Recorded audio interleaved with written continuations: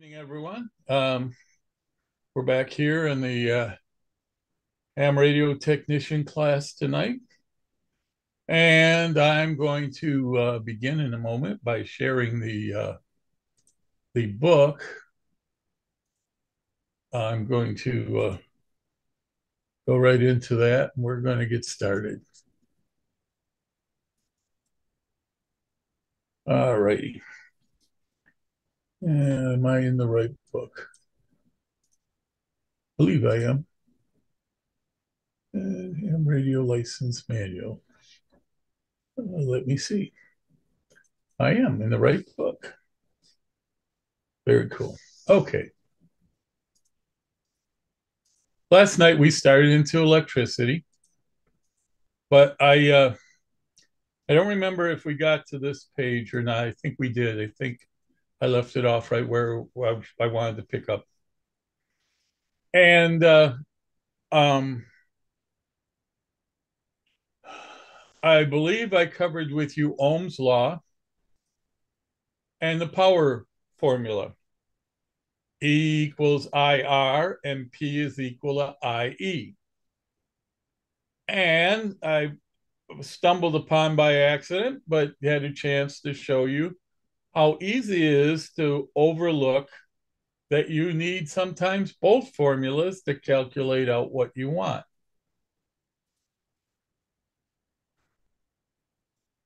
So, I'll get back to where was it? Well, I lost the drive. All right. I want to start right here on, come on. There we go. This is figure 3.6. And it is good evening. Kyle, AJ, and Jason are with us. We haven't missed anything yet, guys. Is this drawing is or this little image is an attempt to explain um, measurements for those formulas.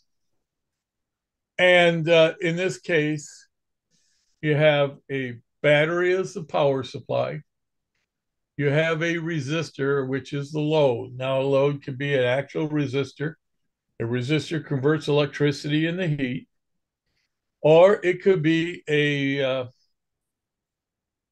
light bulb, it could be a radio, it could be any device. But for the purposes of calculations, in pure DC circuits, it's going to change a little when we get to AC circuits. In pure DC circuits, you can consider any load a resistor for calculations. Now, the point of this exercise is that, you know what? Is this hard for you guys to see on the screen? Tell you what, indulge me for a moment. I'm going to grab this. And then what I'm going to do is I'm going to stop this share for a minute. I'm going to open up um, I'm going to open up a paint program as I often do. This will take just 1 second. And I'm going to put this in to it so that I can blow it up. And we can see it much larger. Okay. All right, I'm going to share that.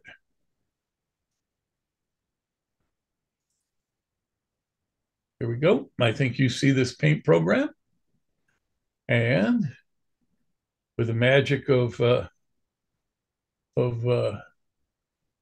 computer science, I can make it a lot bigger on the screen. A little blurrier, but that part won't be so bad. All right.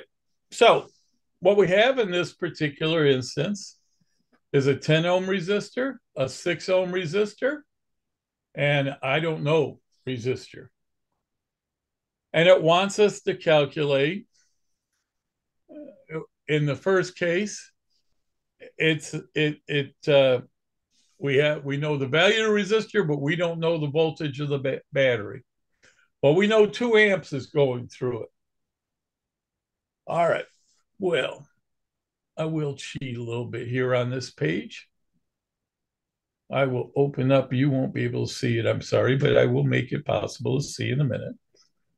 No, I think we can work with this just the way it is. I don't think we need the circles, do we, guys? If we walk through the equation. So if E is equal to IR, and we know the current I is 2 amps, and we know the resistance is 10 ohms. These are in whole units, ohms, amps. We need to know what the voltage is in volts. Well, 2 times 10 must be 20 volts. Now, you got in the second equation, we know we got a 12-volt battery. We got a 6 ohm resistor, but we don't know how much current is on this scale. By the way, if you go by this, it's 2 amps because they position them all in the same spot. But don't count on that being right. I think I would have made them look differently. But anyways, it happens to be that E over R, because if we look at that circle of EIR, E is over R, and that will give us I. So if we divide 12 volts by 6, we get 2 amps. Now, they made this one look like 2 amps too, but this time they're fooling you, aren't they? No, they're not. They're showing you a 6-volt battery, and they're showing you that there's 2 amps being used. They want to know how many ohms is that resistor. Well, E over I is equal to R. So 6 divided by 2 is 3 ohms.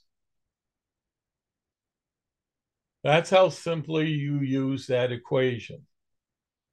If this were a watt meter and the measurement were in amps, and it was and in volts and amps, and it was asking you how many watts is right here, we would use the PIE formula. Power is equal to EIE. So power is always equal to E times I. So if we want to know how many watts this 10 ohm resistor is cranking out on the first equation, well, we know we got 20 volts. We got 2 amps. That's a 40-watt load.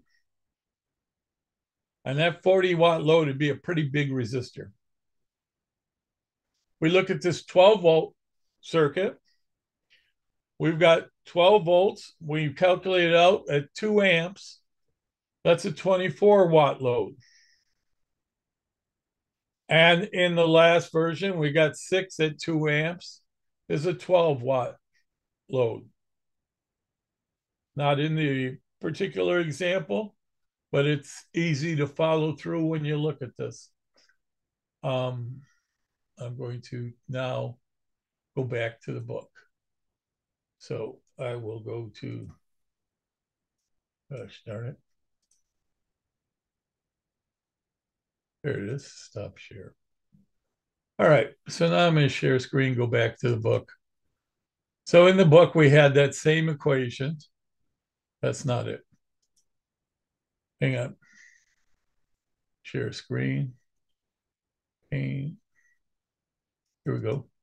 That book, we have the same equation, the same drawing, same charts, same equations.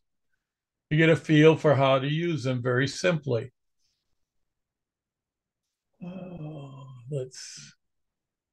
And by the way, that's all these questions that were just right there. They're based on the same sort of thing. Now we're going to get the rest of what I walked through you. The part about the power is right here. They've changed values, but it's the same sort of thing. All right, in 3.2, they cover component units. By the way, don't get excited, guys. We'll be covering this over again in the future. We're going to go through questions and answers on Monday. and some will include some of these, and we will work them through. Components and units. And I really think you got to pay attention. There is a chart they put somewhere disproportionately in your book. All right, it's not here. I think I went through this last time and I told you guys I'd find it for you. I'll give it to you at break time. I've got it. Hang on. Tell you what, guys, I'm going to share something with you. I'm going to share that with you in a minute. But so let's stop this share. I'm going to go get a drawing.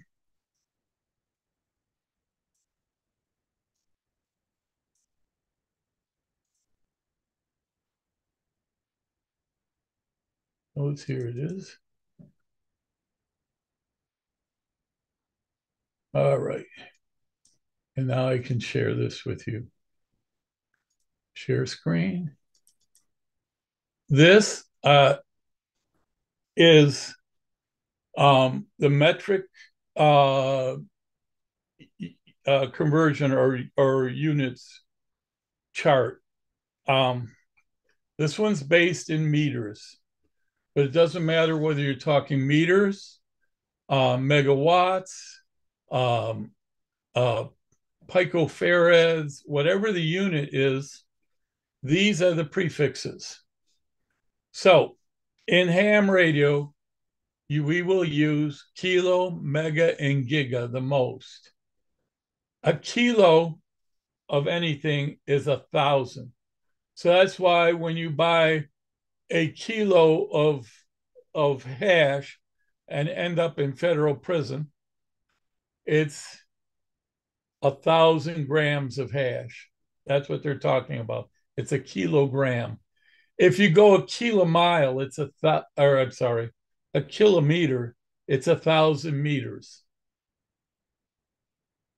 If you buy a megaliter of fuel, you bought yourself a tank of 1,000,000 gallons of fuel. You got more money than I do. Giga is 1,000,000,000. On the flip side, we will also use some smaller measurements. We'll use milli, which is 1/100th. We'll use, I'm sorry, 1/1,000th, a milli. We'll use micro, which is um, uh, a thousandth of a millimeter or a thousandth of a milli. We'll use nano, and pico. And there are components that have very small measurements like that in electronics. They're pretty easy to remember. Just starting with the electronic ones are always by 3. You start with 10 to the minus 3, uh, micro being 10 to the minus 6, nano being 10 to the minus 9, 10 to the minus 12. So basically, it's 1 over, and you keep adding 3 zeros as you move down. You will find this chart or a similar chart in your book, not this exact one. You can find these all over the internet. If you're familiar with unit bases and unit conversions, this won't be a problem. While other sciences and measurements and things like architecture and land measurements are use the other units, okay, the other values. We only need concern ourselves with the 5 I pointed out to you: pico, nano, micro, and milli. That's 4 of them, Nick. And there's 3 more. 7 I pointed out to you: giga, mega, and kilo. So if you got 1,000 hertz, it's a kilohertz. If you got 1,000,000 hertz, it's a megahertz. Yeah, if you step on a tack, that's a megahertz too, but that's another story. So if you're operating at 1,000 kilohertz, you're at 1 megahertz. If you're operating at 3 megahertz, you're at 3,000 kilohertz. Likewise, if you play with the numbers, millicente and everything, you won't need centi, but milli, micro, nano, and pico, they get a little confusing. I'm going to tell you that capacitors and inductors are usually in micro, nano, and pico. They didn't used to use pico and nano. They used to use micro. Got very confusing. So nowadays it's easier to understand. So if you see something that says it's a 1 picofarad, well, then you've got hundreds, a million, right here is a million, billion, and you've got a trillion, a trillionth of a farad. Seems small. The reason they're tiny is I got to give you a clue. A farad capacitor, if I'm not mistaken, physically ends up being like the size of 2 garbage cans wide and 2 garbage cans high. And it wouldn't fit in your little tiny handheld radio. What's more, when we start working with these things, it'll become obvious that you have to have real tiny values for some of these things. All right, so I'm going to go back to the book and we'll start sharing. Back to the book. Okay. Now, we're going to take a break in a minute, but I want to cover something back here. Oh, I was right there. I think I told you to get familiar with the chart of symbols. And in the back of this chapter, there's a chart of electronic symbols. Did I not tell you guys to look at that? Okay. Now we're going to go through and see what's really there. These are resistors. They're not all the resistors possible, but I'm going to tell you about them so you understand. These are common carbon or film resistors. They're standard small value in terms of current resistors. They're usually, the smallest of them will be like 1/8 of a watt, meaning they can handle 1/8 of a watt. The larger ones might be able to handle 1/2 or 1/4 of a watt. The other larger ones are power resistors. A resistor like this one, or even this one, is very likely a pure resistor. In DC circuits, it doesn't matter, but in AC circuits, resistors like this one and this one are made from coils of wire. And because of that, they are not pure resistors. In AC circuits, they have an inductive component. And we're going to talk about that after the break. So they're not pure resistors. And we can't always use them interchangeably. And I'll explain that. This one in the middle is a form of a variable resistor. It's a wire resistor. And when you move this back and forth, you change the difference of resistance between these 3 points. Now, there's also capacitors in here. Again, capacitors have varying types of capacitors. These two right here are electrolytic capacitors. Electrolytic capacitors are DC only capacitors. This one here is probably electrolytic. You can't really see see if I can enlarge it. Can't really see it, but one of these is probably marked as a positive, but I can't be certain. This little one right here is an electrolytic. It's just a surface mount electrolytic. Electrolytic capacitors are generally used for filtering. These round ones here are not that one, this one, and these here are a type of thin film capacitors. They usually can support AC and DC. Well, not this one. I apologize. This one, this one, this one, this one. These two, I believe, I know for sure that one, I believe this one too. It's hard to tell from the picture.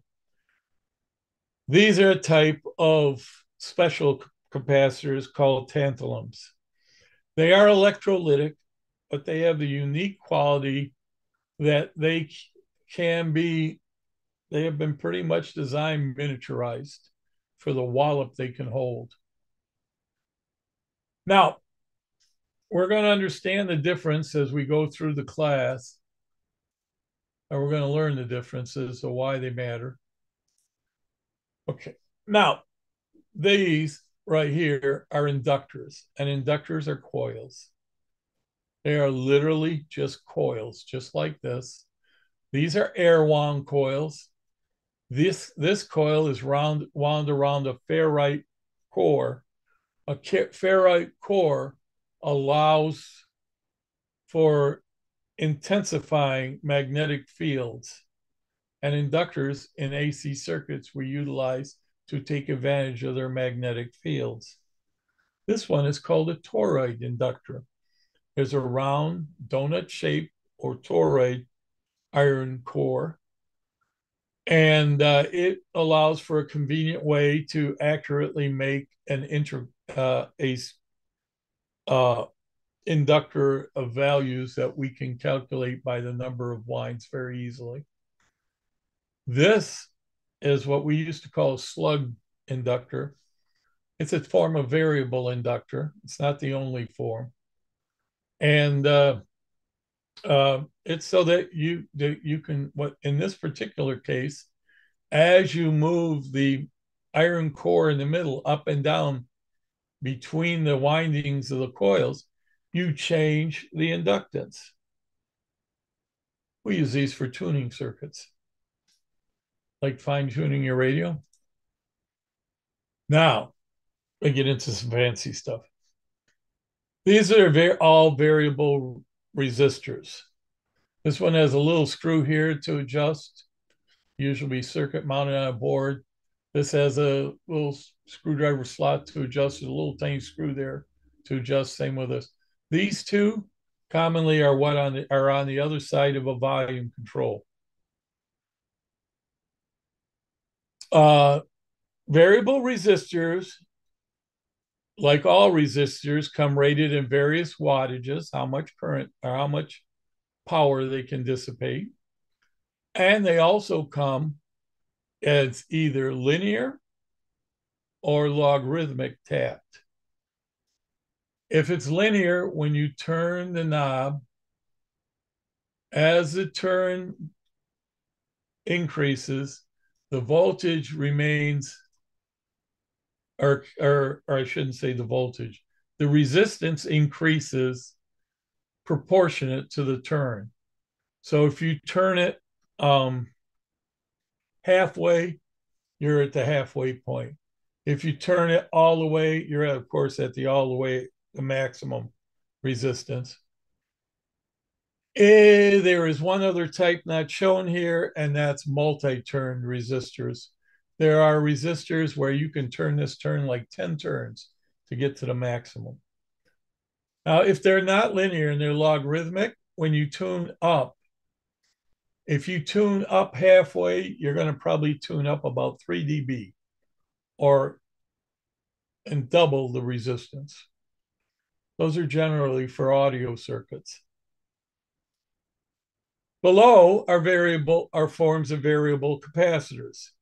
And again, as you turn the tuning knob or the little screw thing, the larger ones are what we usually use for tuning capacitors for like frequency tuning on a radio. Adjustment tunings for calibrating our small pot type capacitors like these with a little tuning screw. When you loosen that screw, the two plates separate, reducing the capacitance. When you bring them close together, the capacitance increases. We're going to go back to the book, and there it is. And we're going to talk about the difference between DC circuits and AC circuits and the two principal differences, reactance and impedance. To begin with, I'm going to share a picture to you. And it's a little fancy drawing here. And in this drawing, we have a battery and we have a capacitor, we have a resistor, and we have a coil or an inductor and a light bulb. And if we turn this battery, or if we have this battery connected as it is, a plus charge of voltage, and I'm going to reduce this and grab I guess a paintbrush will work. And how about a pretty color? The voltage, that's not what I wanted. Let's that's not going to work at all. So let's undo that because you won't be able to see it. All right. I want to pick something that will let me do it in a reduced image. Here we go. There we go. Opacity about 10%. So that'll work. I just need a bigger thickness. Here we go. So as the electrons are flowing and they reach this point, they're all built up on this part of the capacitor. And they will charge that capacitor fully up. And there they stop. Can't do a thing with it. Why? Because there's no place for those things to go. Capacitor is in a pure DC circuit. In series, it is an open switch. But if instead of putting this capacitor here,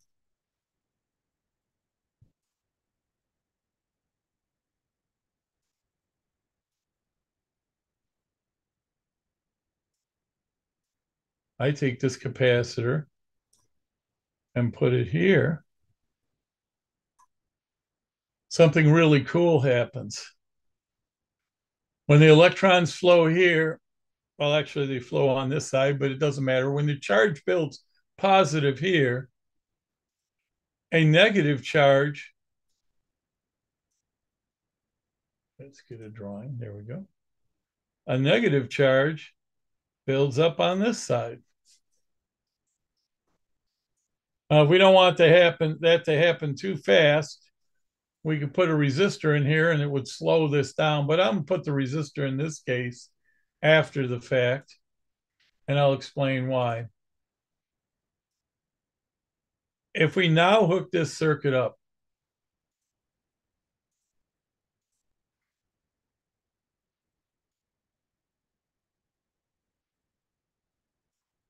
just like this. At first, nothing will turn on till this capacitor charges up. However long it takes to charge that capacitor, without a resistor in here, it might only be a matter of microseconds. But if we had another resistor, this one, and I copy it, and I paste it in here. Where did it go? Here we go. If I had a resistor in here, and this might not be the prettiest drawing, but it will work for us. And now I have this circuit. This resistor is going to limit how fast this capacitor can charge. So what's going to happen is, just like I started to present for you before, I think that's the color I used.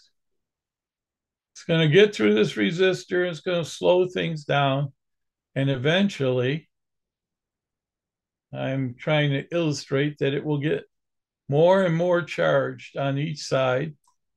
And when it's charged enough to get through this resistor, well, on its way through this, a slight magnetic field will build up. And then the light bulb will illuminate. This is the basics of basic electrical timing circuits. Why is that important in radio? Because frequency is a function of time. And the way we make frequencies is by adjusting a timing.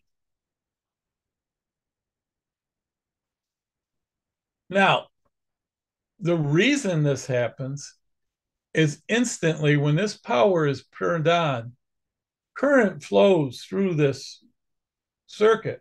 That's the moving of electrons. But charge doesn't build up until both sides are fully charged. One side positive, one side negative. So what happens is the voltage lags behind the current. An interesting thing happens the opposite way in a coil. In a coil, when the voltage comes, it shoots right across instantly.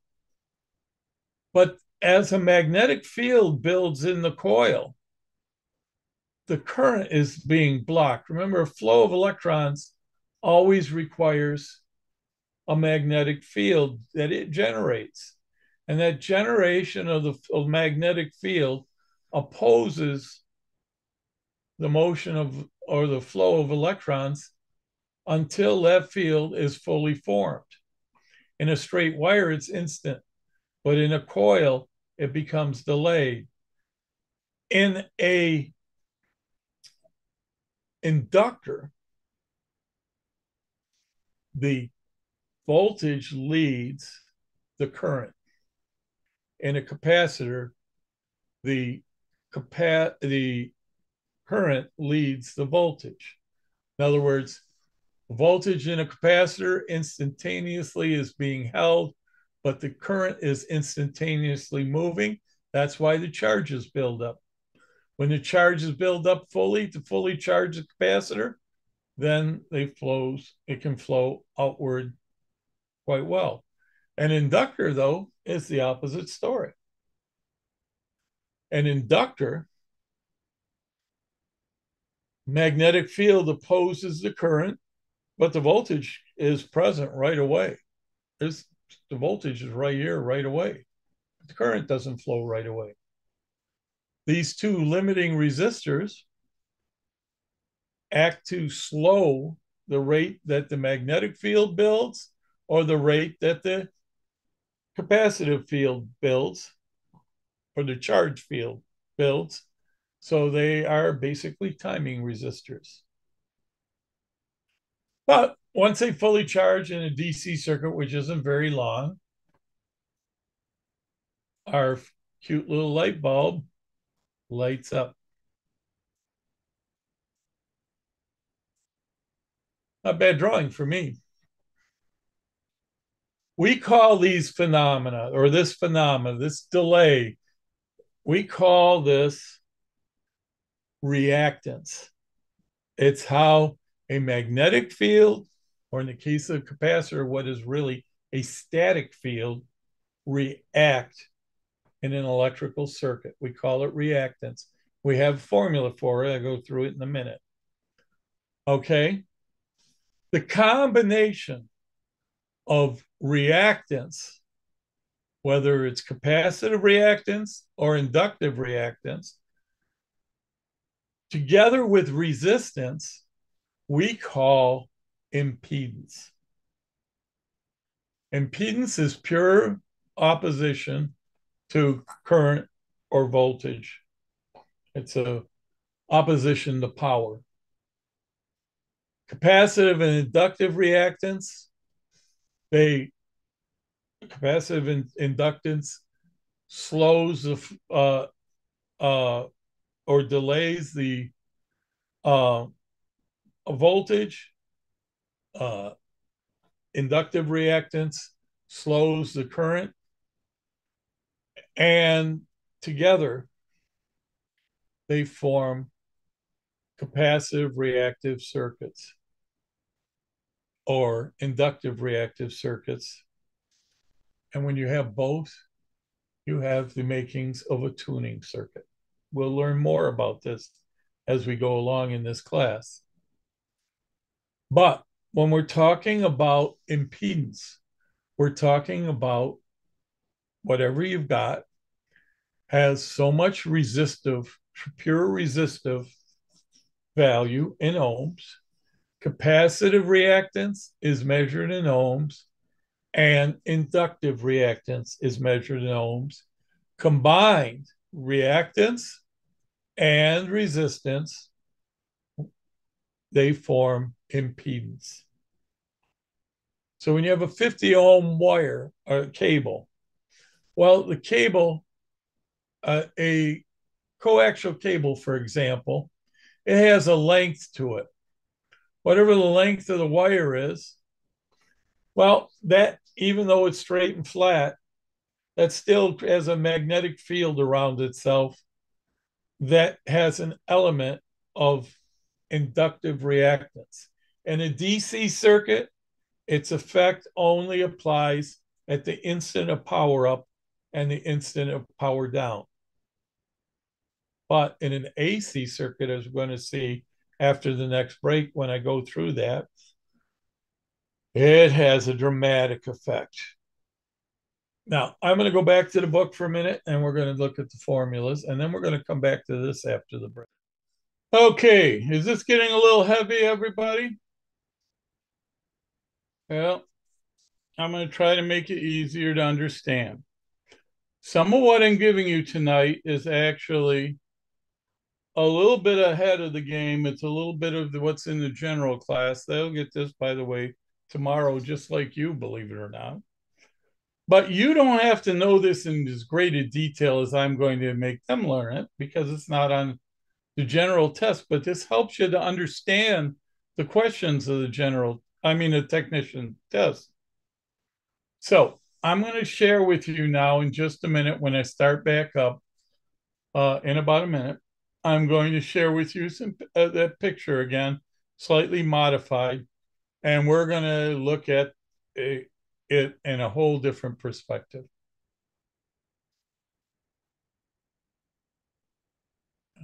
I'll share right now. And here we go.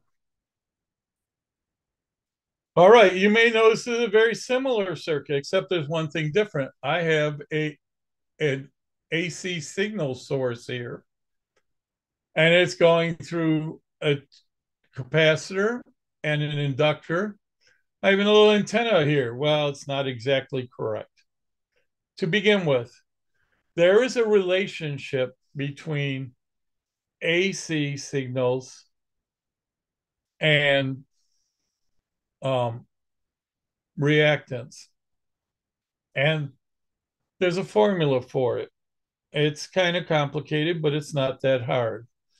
In an inductor, the reactance is 2 times the frequency times the inductance of the reactor in henries. Now, in a capacitor, the reactance is 1 over 2 pi frequency times the capacitance in farads. Remember, I told you units of measure, that the unit for a capacitor is a farad. The unit for an inductor, I think I told you, is a henry. If you notice something, both of them are dependent upon frequency. So there are a couple things which I'm going to define for you about radio electronics. In an AC circuit, which is what all radio waves are, when you generate the wave, that wave is going positive and negative. Now, when it first is positive, it charges this capacitor fully charged. And then this is positive, this is negative when it reaches the peak. Now it starts to drop off. Some of these electrons start to flow back the opposite way with it.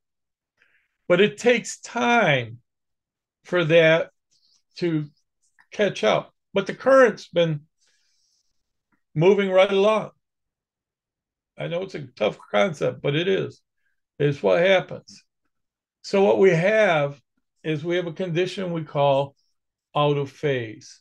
The voltage in this case is lagging behind the current 90 degrees out of phase. In other words, if we were looking at the wave, we had this wave, and I'm going to try to draw you one. Just going to give you a quick line here. And have a nice, pretty wave.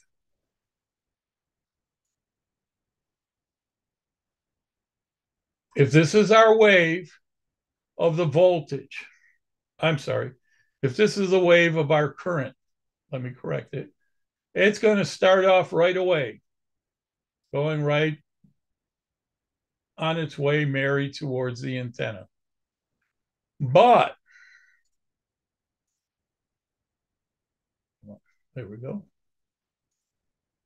Unfortunately, 90 degrees later, or half of a wavelength, then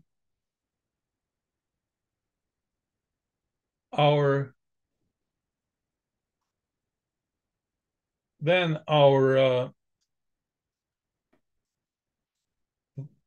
voltage will start to flow.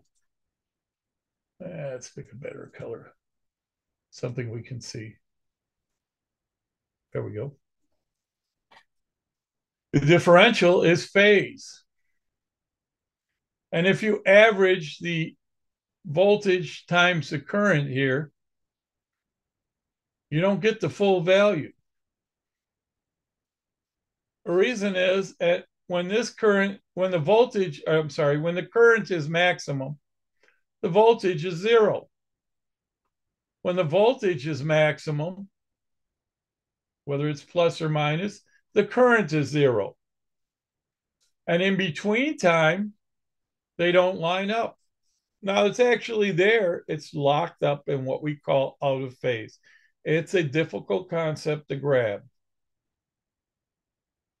In an inductor, it's the opposite way around. Now we make the voltage the blue. It instantaneously starts up, but the magnetic field prevents the flow of electrons from moving for an instant.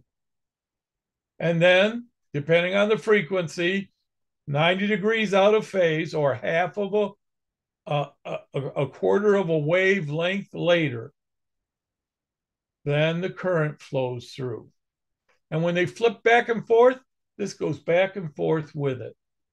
From the positive through the negative, through the positive and the negative, they're out of phase. So this is what a capacitor or an inductor does to a wave. And how we use it in radio is very, very important. It's so important that it is the most fundamental aspect of radio. It so happens, as I said, when we have a reactance of a inductor, and let's just say for the sake of mankind, that this that didn't give me a color. Let's give myself a color. Let's say this is 5 ohms. of reactance. Now, whatever frequency I'm at, that means 2 times pi times the frequency times 5 ohms is going to give me, I'm sorry, times basically the magnetic strength of the coil, which we measure in henries. That's going to give us 5 ohms.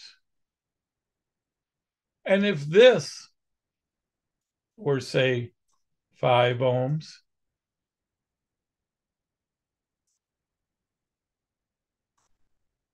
why, when that happens, these two signals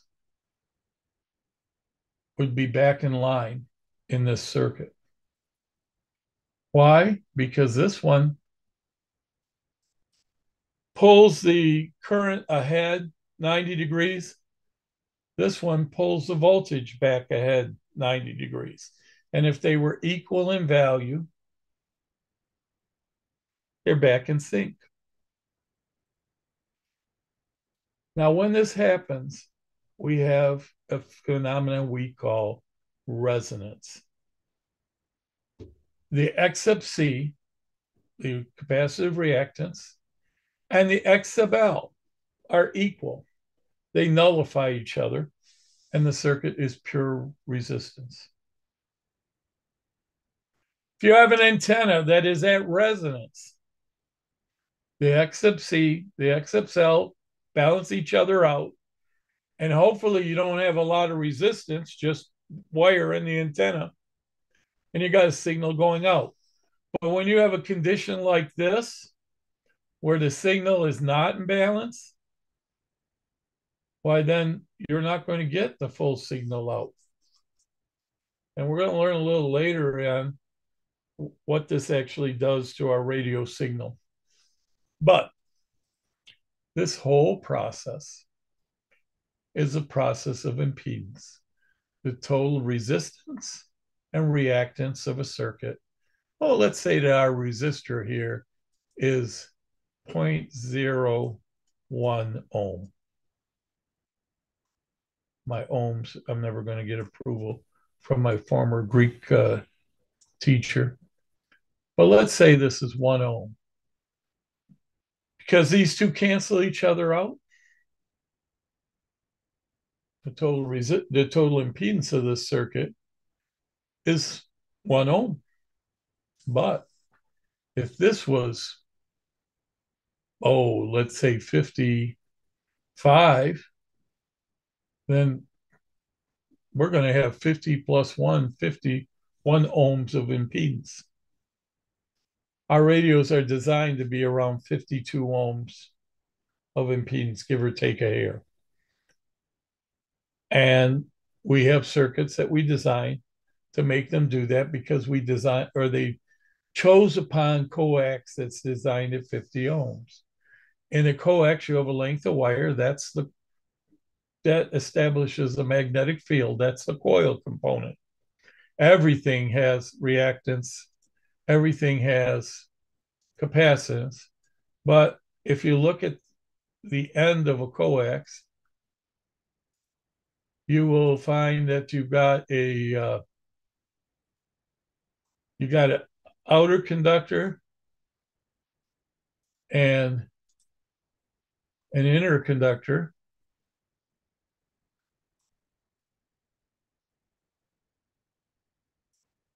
And when you have that outer and inner conductor, what you've got are two plates.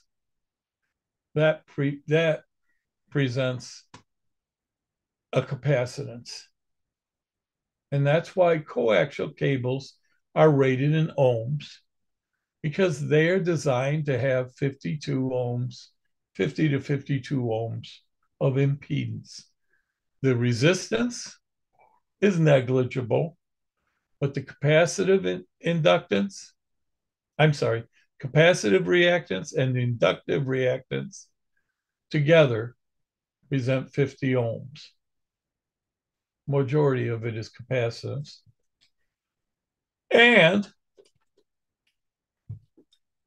so if we know the capacitive reactance is 50 is nearly 50 ohms, then we need the output of our transmitter to also have, I'm sorry, let's make this one 50 ohms.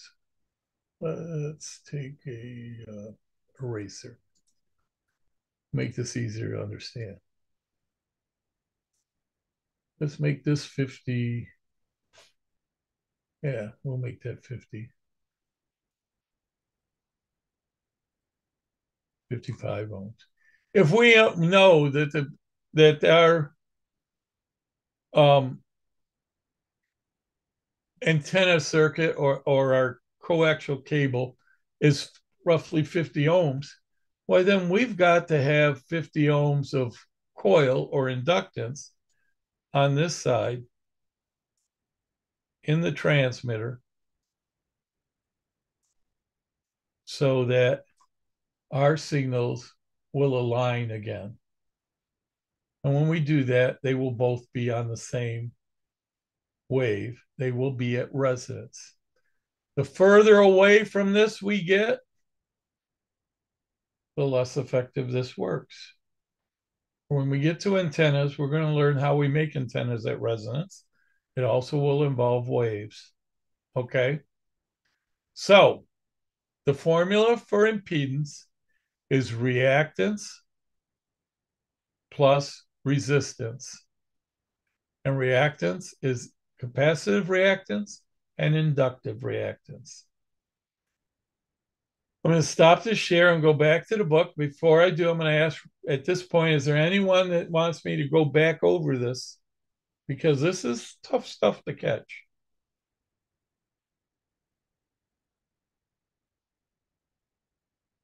Okay, so let me share screen. We'll go back to the book. Where did the book go? This is the story of my life. Here we go. So, as I said, when the capacitive reactance and the inductive reactance are the same, you are at resonance and the waves are aligned again. Now, when a part of the waves going out, I want to get to the back of this chapter. There's a circuit in the diagram here, which I want to cover. This is an antenna tuner. And what is happening here is there is a couple of capacitors and an inductor. Remember, I told you that for the most part, the coax is capacitive reactance. The antenna, though, might be inductive reactance. Depends on your antenna design. A loop antenna will have quite a bit of inductance because it's a loop. Not a tremendous amount, but it will have some. What an antenna tuner does, it provides a circuit so that we can change some capacitance. This one happens to have two capacitors, one on the antenna side, one on the transmitter side. And if we change inductance, normally these are either variable or just a switch, switches a different portions. Why then we can make whatever this antenna impedance actually is look like it's a 50 ohm antenna and feed line to the transmitter. Local or radio transmitters, modern ones, will not transmit full power. Sometimes they won't transmit much of any power unless you have a load that's pretty close to 50 ohms. This was an agreed upon decision a half a century, almost a century ago. It didn't have to be 50 ohms. It was the one that was selected for transmitters. There were a lot of physics reasons for that, and it works. And we're stuck with it because nobody makes transmitters that aren't 50 ohm output. That is how an antenna tuner works. You guys will soon see people use antenna tuners or have them.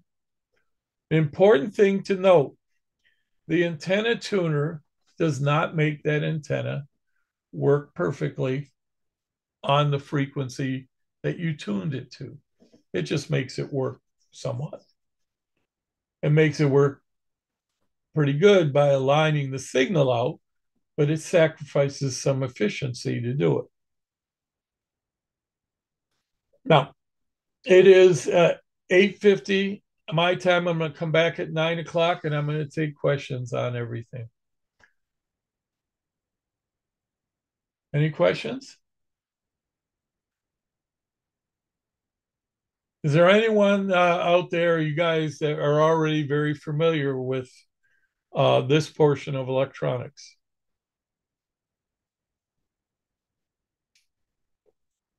I've dealt with some of it before, so I have a basic knowledge, but you're clearing up some things that I didn't understand, so that's great.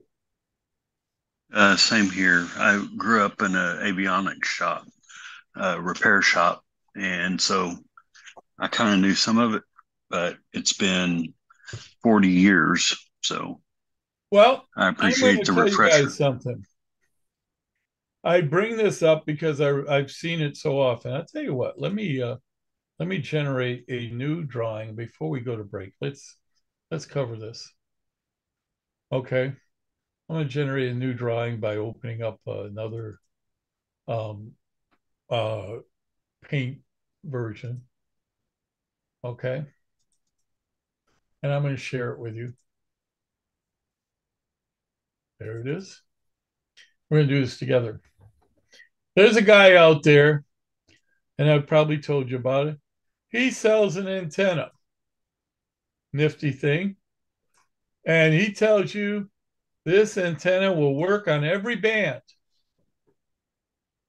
But in order to make it work on that band, he gives you a particular type of coax, and that coax has to be 125 feet long, and then every band will tune.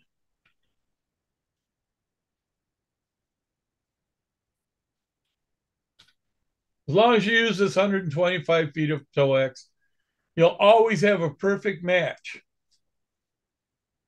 And sure enough, if you put a meter on it and you check for match, it'll show a 50 ohm match.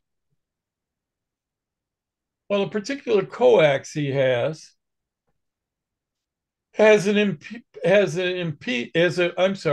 a resistance, and that resistance, all coax have resistance. That resistance happens to be about a half a ohm per foot, not quite, a little under a half a ohm per foot. In fact, if you want it precisely, I can calculate it for you. Let's see. Come on, calculator. That's not a calculator. Hang on, guys. I know you can't see this, but I'm going to do this for you really quick. There it is. To calculate that is real simple. 125 feet, and it happens to be 50 ohms at that point. It's a 2.5 ohm per foot cable. Now, if you only use this cable for short couplings, say a foot or two, that's not significant. But if you have 125 feet of it, its resistance is 50 ohms. And that's a problem.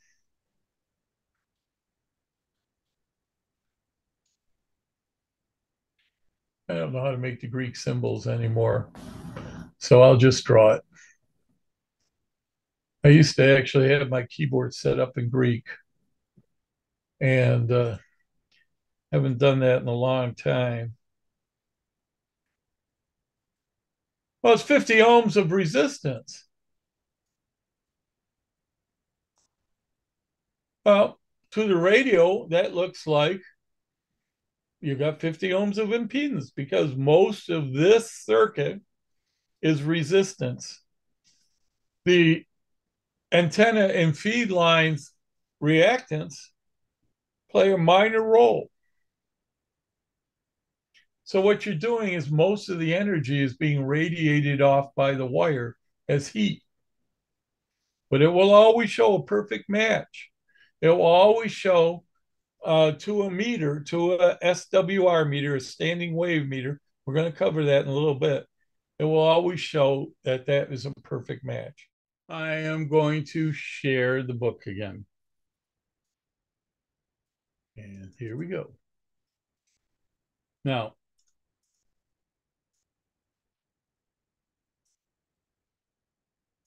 fortunately, I keep moving stuff for my own edification. In the book, it tells you a capacitor changes the current. Changes in the current are a little ahead of or lead the voltage. I told you 90 degrees, but it's actually a little less than 90 degrees to a fraction. So it's depending on the impedance, the reactance, the capacitor will make it change up to nearly 90 degrees. There's some inefficiency. It makes 90 degrees impossible. But it is easy to think of as 90 degrees as the max. And we measure or we signify inductance. Reactance, not inductance. Reactance, whether it's inductive reactance from a coil or capacitive reactance with a capital letter X. If it's X with a small sub c, that is capacitive reactance. If it's X with a, when I say small, I don't mean small letter. I mean smaller and down below, a sub L, then that is inductive reactance. C is the symbol for capacitance. L is the symbol for inductor or coil. Okay? And the book tells you what I basically told you before, just a minute ago. Why am I drawing? Somehow I turned it on drawing. I didn't mean to do that. Here we go. All right. And I told you the combination of resistance and reactance is called impedance. Impedance is written as the symbol Z. Resistance and reactance, whether capacitive reactance or inductive reactance, they're all measured in ohms. And impedance is measured in ohms. So the simple formula is impedance, which is Z, is equal to R, resistance, plus X sub C plus X sub L. X sub C and X sub L are opposite in value to each other. So I don't know how they write it out for you, but I'll look that up for next class. We'll get into that later. All right. We will be covering this more in detail in the future. Now, I'm going to talk about a couple of other things. In radio electronics today, we mostly use semiconductors. We used to use tubes a lot. Semiconductors are a unique type of materials. They are a property of materials that both like to act like conductors or act like insulators, and they can be manipulated to do certain things. We can add impurities to them. They're generally things like silicon.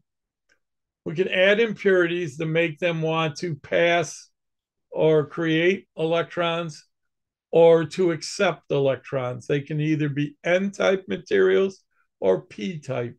And if we layer them together, we can make substrates that uh, uh, can be controlled to by voltage or current to allow the flow of electrons or stop the flow of electrons. So one example of this is a diode. The point at which the positive material, the parts that want electrons, the material that's been doped to allow for positive charges, and the next layer next to it, they're butted up to each other. The point at which they meet is called the junction. It's the PN, positive negative junction. In a diode, you only have one junction.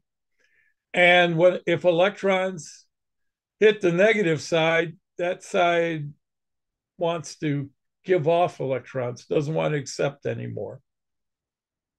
But nothing flows. But in fact, if you look at this drawing, if you imagine that if we have electrons going this way, if it hits a layer, or if you look at the letters PN junction, if you imagine that if it's coming to a layer that's P, well, that will draw it in and it will pass right on by because this is a part that wants to push that electron out.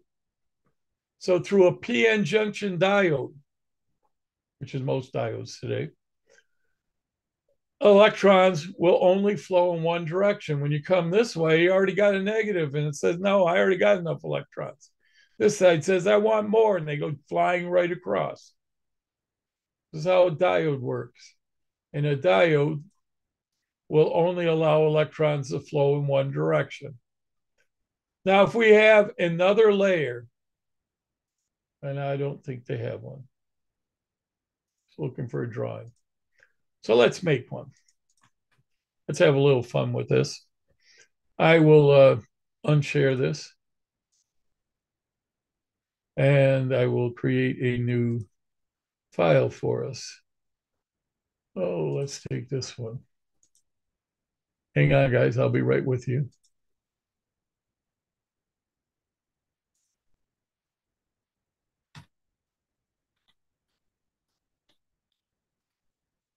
All right. So I'm going to share that. Share screen. Yeah, that's not what I want to share. Let's stop that share. Share screen. There we go. Now, these are pretty simple things to understand once we get to it. So imagine, if you will, we're going to start with a simple diode, which I just discussed. You have a layer, and we're going to call this layer the positive, the P layer. And you have another layer,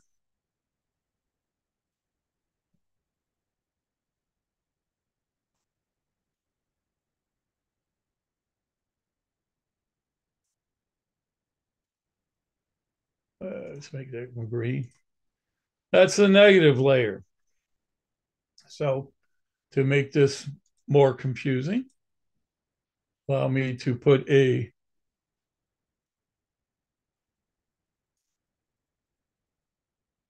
something about this big. Let's put a positive in there.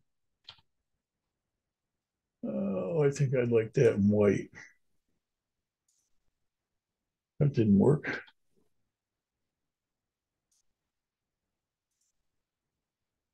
Let's go plus.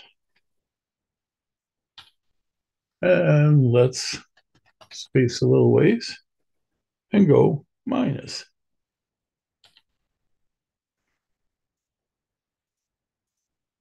All right, this is a basic diode.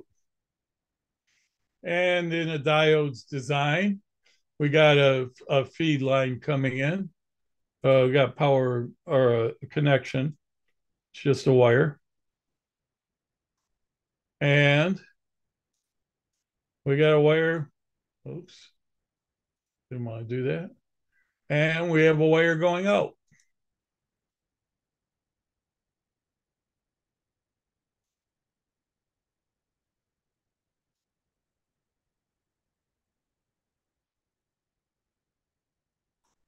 I'm sticking with this drawing, guys. Not the best in the world. So, like I said, if we've got electrons, we're going to make our own little electron here. And like charges attract or repel, unlike charges repel. If this electron comes here, this pulls it. It pulls it across because it's positive charge. Momentum carries it across the barrier, and it flows around. And if the circuit's complete, it flows through. But if we come here, it meets a like charge. It doesn't want to go anywhere.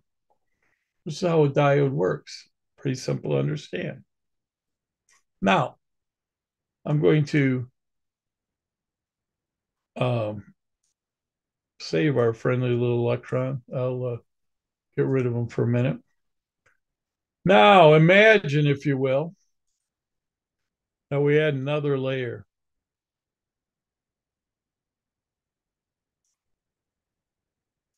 It's going to get a little hard to understand, but trust me on this. The materials are made of slightly different materials, but and this layer is another positive layer. Okay. And now we add another wire.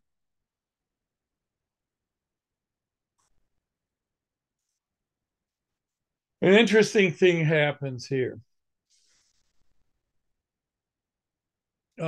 This should have a plus, but I'm not going to bother to label it. I make another little electron.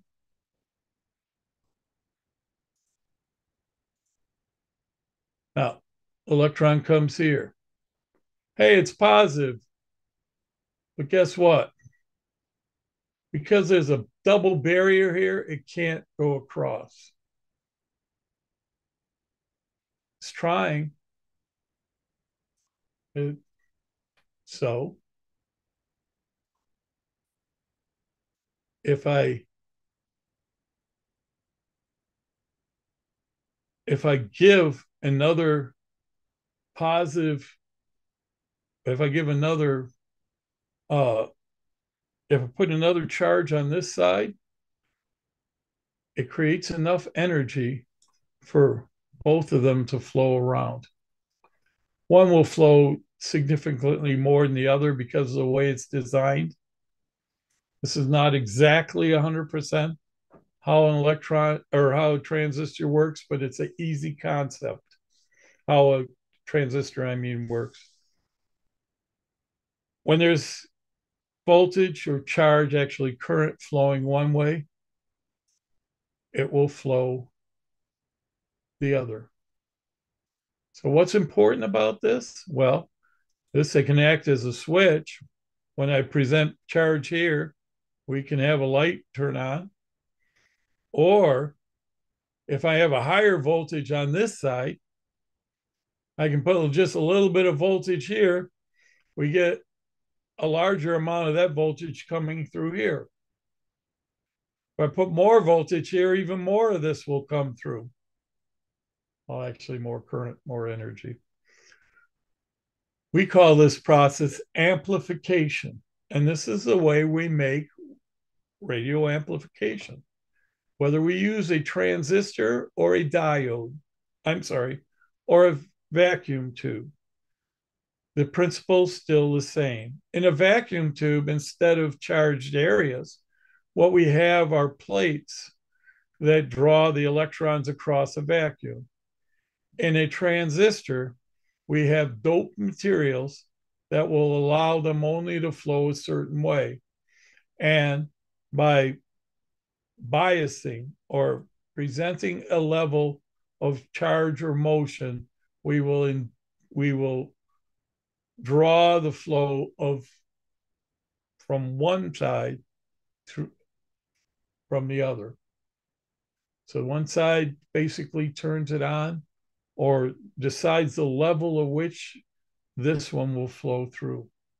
So if this were like a 5-volt signal and we had 100 volts on this side, when we absolutely had a full 5 volts going through here, we'd have the full 100 volts going through here.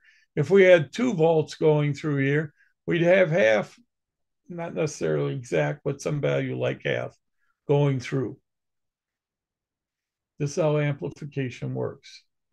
Amplifiers, I think you'll understand, are a critical part of radio, and this is how a transistor works. Now I'm going to stop this share and go back to your book.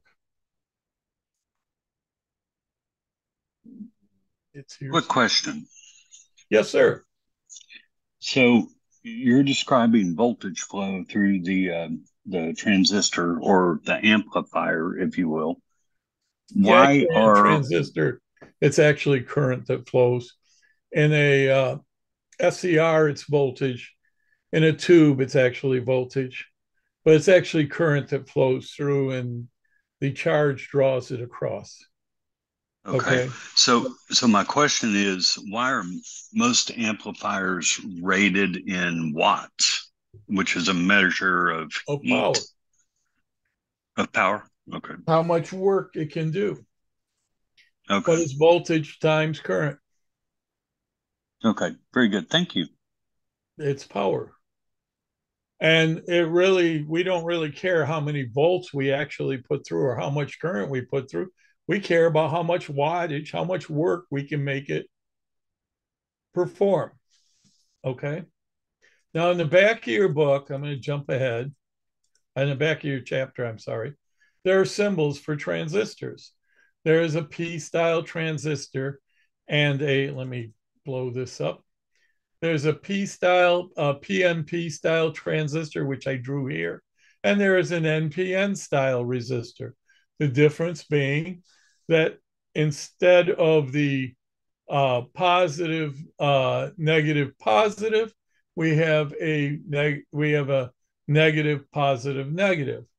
And one will energize with a positive charge and allow current to flow. One will energize with a positive charge and allow current to flow. One with a negative charge. I don't know if I said that right, but I think you got the idea. You'll also note that there are FETs in here and other devices. One of them is a MOSFET. They actually work a little differently. They're similar to transistors, except it isn't the current flow that makes them work. It is the voltage on the gate on a on a uh, on a uh, uh, uh, God darn it, junction transistor. The gate has a certain voltage. Once you get past that voltage, it starts to conduct. And as you go up, it conducts generally linearly to a certain point. There's a range, a voltage range.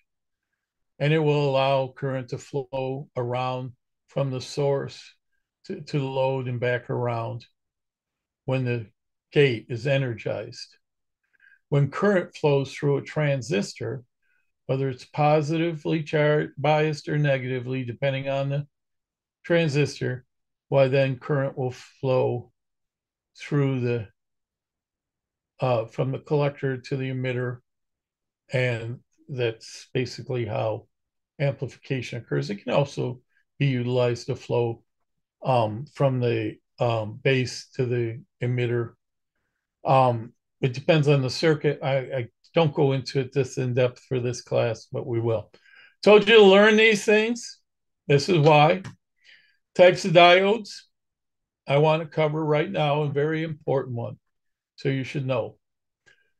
Standard diode looks like this. It's used for rectifying, for taking an AC signal and only allowing the DC part to pass through. It only allows 1/2 of a wave to go through. So if you want to, if you only use one diode in a circuit, it's a half wave rectifier. Only the top half or the bottom half of the wave passes through, depending on how it's positioned in the circuit. This circuit is a full wave rectifier. It is the equivalent of this little box down here, which indicates that it's not separate diodes, but an individual package of a rectifier block. And the way that it works is if an AC signal comes in, well, the positive components goes that way, the negative component goes that way, and vice versa if it's the other way around, so that you always get both the positive and negative components. We'll cover that a little bit, but it's not important to know specifically, but we will. It's in your book. It's not hard. If you have questions on it, I'll answer them in greater detail. Another diode I want you to be familiar with is a diode called a Zener diode. Zener diodes go into the circuit essentially backwards. They're wired in so that the negative is on the positive side and the positive is on the negative side. What a Zener diode has a unique property where when they're reverse biased and they have the proper resistance, we cover this in greater detail in the general class, they output a constant voltage. They are used for voltage regulation. Zener diodes are rated out by the voltage at which they operate. The last one here is called a Schottky diode. Schottky was a physicist and a researcher in the 1950s, developed this diode. Schottky diodes are super fast switching diodes. They will let very, very fast frequencies go through them. And guess where we need really, really fast frequencies sometimes? Of course, in radio frequencies. So it is 9:27. I got one thing I want to cover, and then we're going to be done tonight. In this book, in this chapter, it talks about fuses. I want you guys, fuses and circuit breakers, I want you to know two things. One, fuses are superior to circuit breakers. I won't ever change in stating this. The way a circuit breaker works is there's a bimetal type of device, two types of metal. One heats greater than the other. And when it does, it causes a spring locked in device to pop or open up. So one metal device has to expand greater than the other faster. When it gets too hot, that's what's supposed to happen. It usually does. And then the latching mechanism releases because it's not aligned properly. Unfortunately, circuit breakers can and do fail. Why do we use them? They're convenient and you can reset them. You don't have to buy a new one.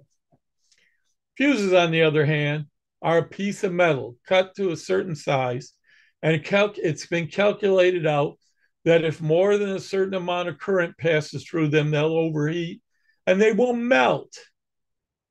They will almost always melt open, and that's their goal, is to melt open, burn up, and protect the circuitry. Generally speaking, fuses and circuit breakers aren't designed to protect you. They aren't designed to protect your radio. They're designed to protect the wires on your radio. Stupid as it sounds, they're wire protections, they're fire protection, so that too much heat will not build up and that power cord doesn't become a heating element like your stove and set your house on fire. There's a separate type of fuse called a slow blow fuse, and there are slow tripping circuit breakers. They're designed for things like motors. Remember in our discussion about inductors, motors are huge inductors.